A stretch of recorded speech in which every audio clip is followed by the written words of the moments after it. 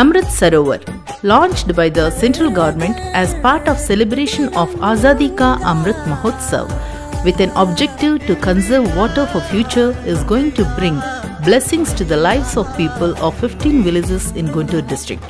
Coinciding with celebrations of 75 years of independent India, the mission is aimed at developing and rejuvenating 75 water bodies in each district of the country.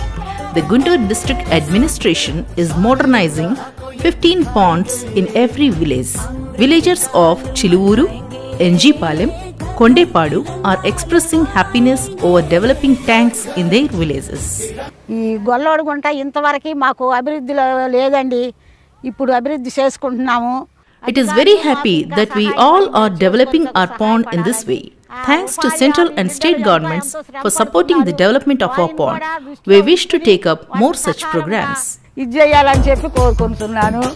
In this program, the laborers of Employment Guarantee Scheme are also getting working days.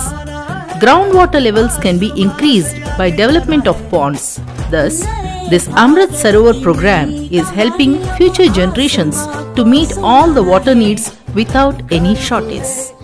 I am very happy to develop the ponds of our villages as part of Amrit Sarovar scheme.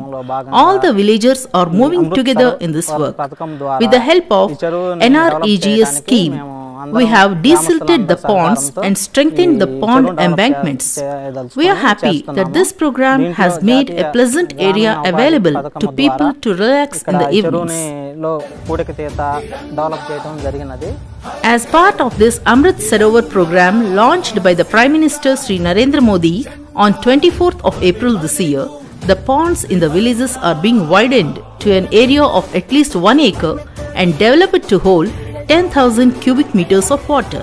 With advanced technology, the government is moving towards targeting the scheme by selecting ponds through satellite mapping. The Amrit Sarovar program, with district collector as the nodal officer, will be an oasis to water-stressed areas.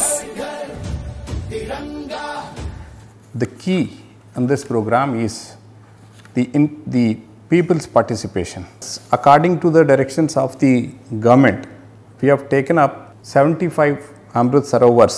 Out of that 75 Amrit Sarovars, 15 are going to be completed by 15th August 2022. On 15th August 2022, we would be celebrating independence at all the Amrit Sarovars by the respective Panchayat Sarpanchas and the freedom fighters' families and the elders of the villages. The objective of the central and state governments is to provide financial assistance to the rural people through employment guarantee, and by linking programs like Amrit Sarovar with the employment guarantee scheme, giving them an opportunity to develop their own villages.